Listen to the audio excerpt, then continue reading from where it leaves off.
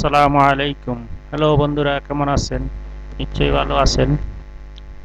আজকে আমরা শুরু করতে যাচ্ছি এইচএসসি রসায়ন প্রথম পত্র এমসিকিউ প্র্যাকটিস অধ্যায় 2 গুণগত রসায়ন পার্ট 2। এই লেকচারগুলো আপনারা সহজে পাওয়ার জন্য আমার চ্যানেলটা সাবস্ক্রাইব করুন, লাইক দিন, শেয়ার করুন, তাহলে আপনারা এগুলো সহজে পেয়ে যাবেন। তাহলে আজকে আমরা শুরু করতেছি অধ্যায় 2 গুণগত রসায়ন পার্ট 2 বহু নির্বাচনী অপেক্ষা। রাদারফোর্ড আলফা কণা বিচ্ছুরণ পরীক্ষা কোন সালে সম্পন্ন করেন? এটা 1911 সাল।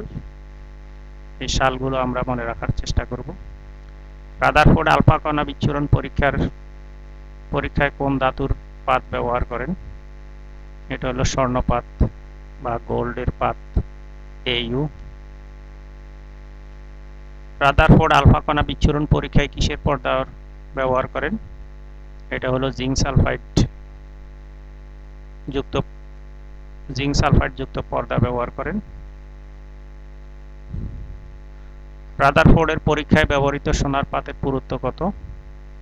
এটা হলো 4 × 10⁻⁻4 সেন্টিমিটার বা 4 × 10⁻⁻7 মিটার। মিটার আর সেন্টিমিটারের মধ্যে সম্পর্ক আমরা জানি। আলফা রশ্মির আপেক্ষিক চার্জ কত? এটা হলো আলফা রশ্মির আপেক্ষিক চার্জ +2, অর্থাৎ হিলিয়াম পরমাণু থেকে দুইটা ইলেকট্রন চলে গেলে হিলিয়াম 2+ হয়, সেই কারণে এটার আপেক্ষিক চার্জ হলো +2। আলফা রশ্মি বা কণা কি? এটা হলো হিলিয়াম 2+। হিলিয়াম থেকে দুইটি ইলেকট্রন যদি চলে যায় তাহলে হলো He2+, অর্থাৎ সেটাকে আলফা কণা বলা হয়। রাদারফোর্ড আলফা কণা বিচ্ছুরণ পরীক্ষায় পর্যবেক্ষণ করেন। অপশন 1, প্রায় 99% আলফা কণা স্বর্ণপাত ভেদ করে সরাসরি চলে যায়। অল্প সংখ্যক আলফা রশ্মির গতিপথ বেঁকে যায়। প্রায় 20,000-এর মধ্যে একটি কণা সরাসরি বিপরীত দিকে ফিরে আসে। এই তিনটা অপশনই সঠিক। রাদারফোর্ড আলফা কণা পরীক্ষা থেকে সিদ্ধান্ত গ্রহণ করেন পরমাণুর অধিকাংশ স্থানই ফাঁকা, পরমাণুর কেন্দ্র ধনাত্মক চার্জযুক্ত, পরমাণুর সমগ্র ভর কেন্দ্রে পুঞ্জীভূত থাকে। এটা আমরা তার মডেল থেকে জানি। তিনটাই সঠিক। রাদারফোর্ড আলফা কণা বিচ্ছুরণ পরীক্ষার সাহায্যে কি আবিষ্কার করেন? এটা নিউক্লিয়াস আবিষ্কার করেন। এটার পরীক্ষা থেকে বোঝা যায়। হাইড্রোজেন পরমাণুর ব্যাস বা আকার কত? 0.1 ন্যানোমিটার বা 10⁻⁻10 মিটার। এখানে আমাদের মিটার এবং ন্যানোমিটারের মধ্যে সম্পর্ক জানা খুবই জরুরি। আমরা জানি 1 ন্যানোমিটার সমান 10⁻⁻9 মিটার। তাহলে দেখা যাচ্ছে যে ন্যানোমিটার এককটা খুবই ছোট। তাহলে এই ক্ষেত্রে সঠিক উত্তর হলো 0.1 ন্যানোমিটার বা 10⁻⁻10 মিটার। নিউক্লিয়াসের ব্যাস বা আকার কত?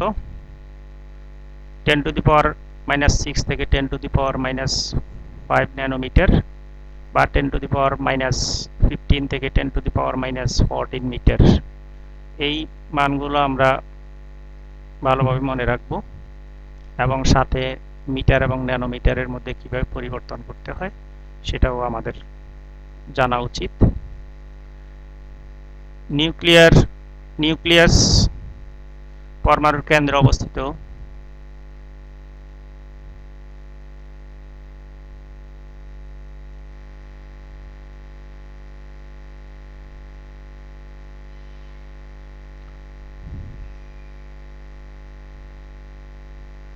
নিউক্লিয়াস পরমাণুর কেন্দ্রে অবস্থিত। এটি কে আবিষ্কার করেন? রাদারফোর্ড। কোন শক্তির সাহায্যে নিউক্লিয়াসে প্রোটন ও নিউট্রন যুক্ত থাকে? এটা হলো নিউক্লিয়ার শক্তির সাহায্যে। পরমাণুর চার্জ নিরপেক্ষ হওয়ার কারণ কি?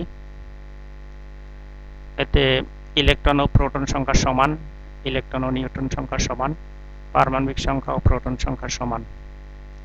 এর সঠিক অপশন হলো 1 নম্বর অপশনটা, অর্থাৎ ইলেকট্রন ও প্রোটন সংখ্যা সমান। ইলেকট্রন হলো ঋণাত্মক চার্জবাহী, প্রোটন হলো ধনাত্মক চার্জবাহী। যেহেতু সংখ্যা সমান এই কারণে পরমাণু চার্জ নিরপেক্ষ হয়।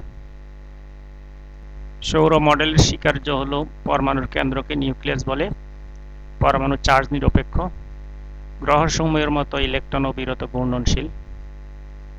এখানে 3টা অপশনই সঠিক, এগুলো আমরা মডেল থেকে জানি। সৌর মডেল মানে রাদারফোর্ডের পরমাণু মডেল। রাদারফোর্ডের পরমাণু মডেলের সীমাবদ্ধতা, সৌরজগতের সাথে সাদৃশ্য দেখানো হয়েছে, শক্তি বিকিরণ অবিচ্ছিন্নভাবে ঘটে বলে বলা হয়েছে, বহু ইলেকট্রন বিশিষ্ট পরমাণুতে ইলেকট্রনের আবর্তনের দিক নির্দেশনা নেই। এখানেও এই 3টা অপশনই সঠিক। নিউক্লিয়াসের তুলনায় পরমাণু কত গুণ বড়? এটা হলো 10,000 থেকে 1 লক্ষ গুণ বড়। কত সালে বোর পরমাণু মডেল প্রকাশিত হয়? 1913 সালে। 1913 সালটা আমাদের আরো একটা বিশেষ কারণে পরিচিত। 1913 সালে রবীন্দ্রনাথ নোবেল পুরস্কার পান, এটা আমাদের অনেকেরই জানা আছে। পরমাণুতে শক্তি স্তরের ধারণা দেন কে? এটা হলো নিলস বোর। বোর পরমাণু মডেল থেকে আমরা শক্তি স্তরের ধারণা পাই। বোর মডেলের ক্ষেত্রে প্রযোজ্য, এই মডেলের ভিত্তি হলো ম্যাক্স প্লাঙ্কের কোয়ান্টাম তত্ত্ব।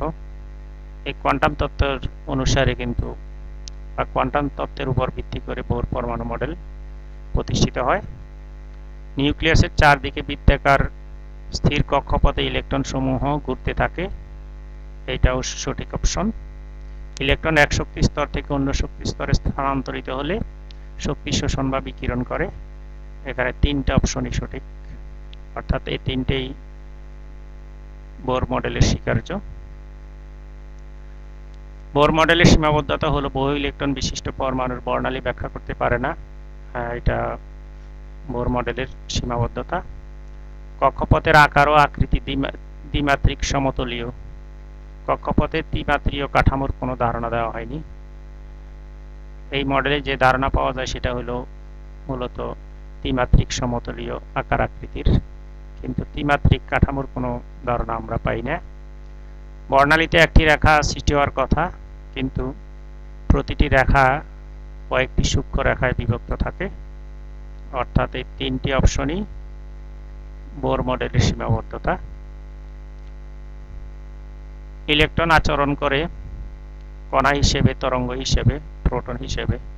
এটা ইলেকট্রন কণা এবং তরঙ্গ হিসেবে আচরণ করে। প্লাঙ্কের ধ্রুবকের মান কত? 6.626 × 10⁻³ জুল সেকেন্ড। এখানে এই অপশনটা সঠিক। এই ক্ষেত্রে জুল সেকেন্ডের পরিবর্তে অন্য এককও থাকতে পারে, যেমন নিউটন মিটার সেকেন্ড বা KG metre square per second, এই এককগুলো থাকতে পারে। এছাড়া আবার কিলোজুল এককেও থাকতে পারে, সেই ক্ষেত্রে 6.626 × 10⁻³ কিলোজুল সেকেন্ড হবে, অথবা 6.626 × 10⁻27 আর্ক সেকেন্ড। এই এককগুলো আমরা ভালোভাবে মনে রাখবো। আর এখানে মনে রাখবো যে 10⁻7 আর্ক = 1 জুল, তাহলে আমাদের এই এককগুলো কনভার্ট করতে সুবিধা হবে। কোনটির ক্ষেত্রে বোর তত্ত্ব প্রযোজ্য নয়? Hydrogen, hydrogen plus, helium plus, lithium 2+। আমরা জানি হাইড্রোজেন এর ক্ষেত্রে, অর্থাৎ এক ইলেকট্রন বিশিষ্ট পরমাণুর ক্ষেত্রে বোর তত্ত্বটা প্রযোজ্য। এখানে হাইড্রোজেনের ক্ষেত্রে প্রযোজ্য। হিলিয়াম প্লাস, এতে একটা ইলেকট্রন আছে, এটার ক্ষেত্রেও প্রযোজ্য। লিথিয়াম 2+, এখানেও একটা ইলেকট্রন আছে, এই ক্ষেত্রেও প্রযোজ্য। কিন্তু হাইড্রোজেন প্লাসে কোনো ইলেকট্রন নাই, সেই কারণে এটির ক্ষেত্রে প্রযোজ্য না।